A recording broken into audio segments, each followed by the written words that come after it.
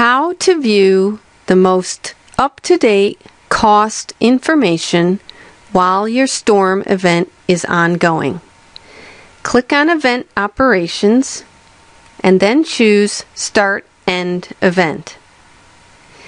As you look at the events that were created during your storm season, you'll notice that you have one event at the top of the screen, typically, that is open.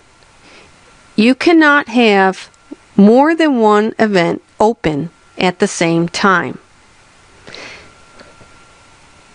Notice that the information of costs for this ongoing event are showing as 0.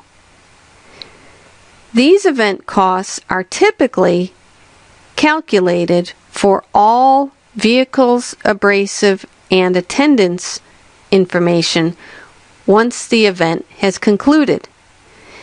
If, however, you want to see the latest information prior to the event ending, click on Edit on your open event and click on the tab for End Event or Costs.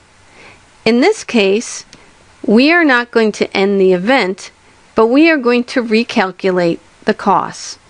Click here to recalculate the costs and then save. Now we see the costs for this event, which are ongoing, displayed.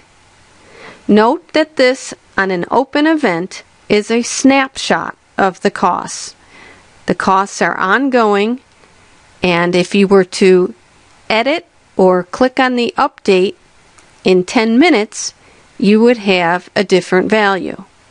But it gives you a snapshot at the moment during an event to see what your costs for that event have accrued.